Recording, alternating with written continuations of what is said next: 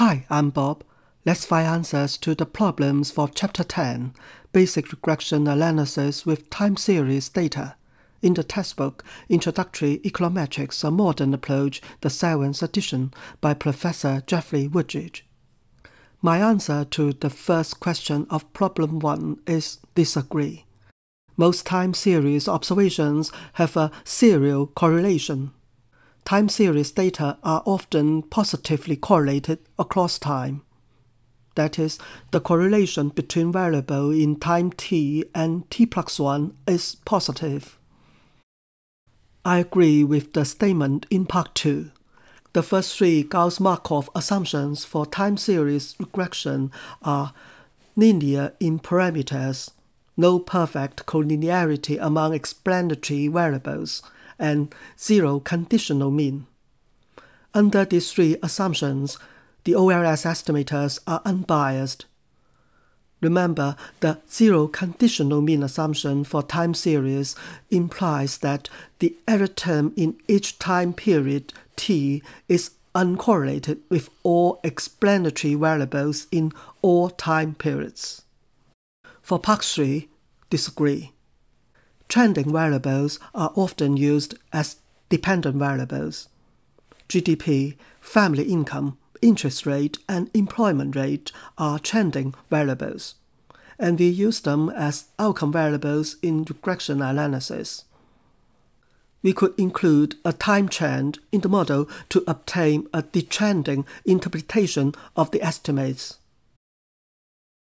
My answer to Part 4 is agree. Each variable in the annual time series contains the average value over the year. It will not have the seasonality issue. The seasonal patterns occur in many monthly and quarterly time series. Let's do Problem 2. For the first part, we follow the hint and leg the GDP equation for one time period.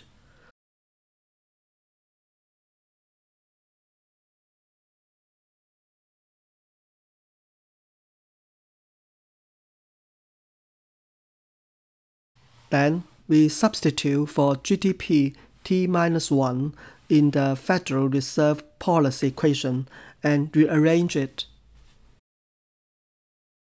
We see that the new composite error term contains mu T-1, a factor that determines the outcome variable interest rate in time t.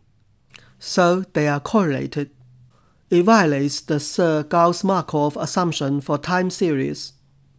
Since the error term mu is correlated with the future value of the interest rate, the zero conditional mean assumption does not hold. Let's solve Problem 3. We can write y star equals alpha 0 plus the sum of delta 0, delta 1, and delta 2 times z star. For a change in z star, the change in y star equals the sum of delta 0, delta 1, and delta 2 times the change in z star.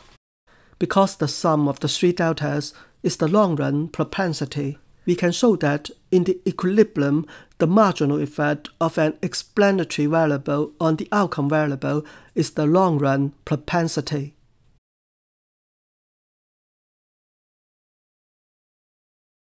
For the fourth problem, we use the R-squared form F statistic.